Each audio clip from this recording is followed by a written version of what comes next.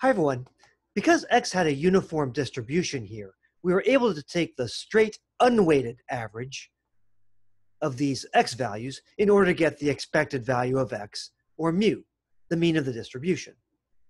But how is this consistent with the zigzag formula, summation x times p of x, which is the formula we're going to use in this lesson? The expected value of x is given by this formula. Well, let's apply it. We'll do the zigzag. The zigzag, remember, is this times this plus this times this plus this times this plus this times this plus this times this plus this times this. So it's the first value for x, which is 1, times p of 1, which is 1/6, plus the next x value, 2, times p of 2, which is 1/6, plus the next value, 3, times p of 3, or 1/6, plus 4 times 1/6, plus 5 times 1/6, plus 6 times 1/6. That's the result from this zigzag.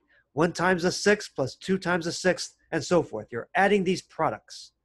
You're adding these products. But wait a minute. Remembering your algebra, and I hope you do, you can factor out a 1/6. You can factor out a 1/6. Factor a 1/6 out of each of these terms. You're left with 1 plus 2 plus 3 plus 4 plus 5 plus 6.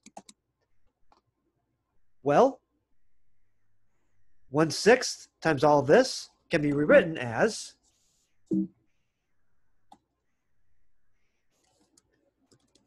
1 plus 2 plus 3 plus 4 plus 5 plus 6, all divided by 6,